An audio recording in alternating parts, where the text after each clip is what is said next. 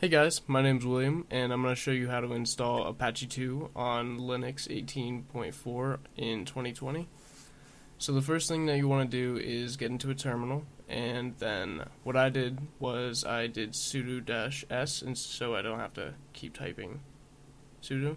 So the first thing that I did was make everything up to date, apt update, apt upgrade. Then you want to do apt install Apache2.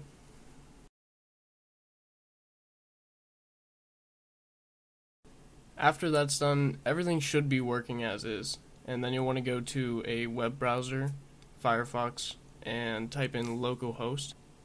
This Billy's web server for in the HTML file is already there because I did this a little bit before this video. And the web root is in your home directory, your root directory, var www html, and then that's where this file is.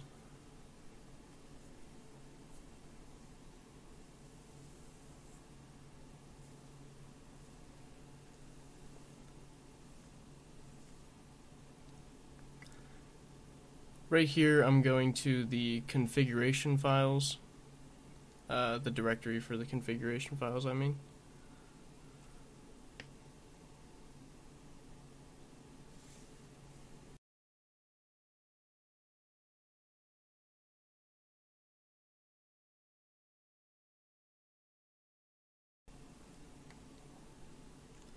Well, anyway, I hope that helped.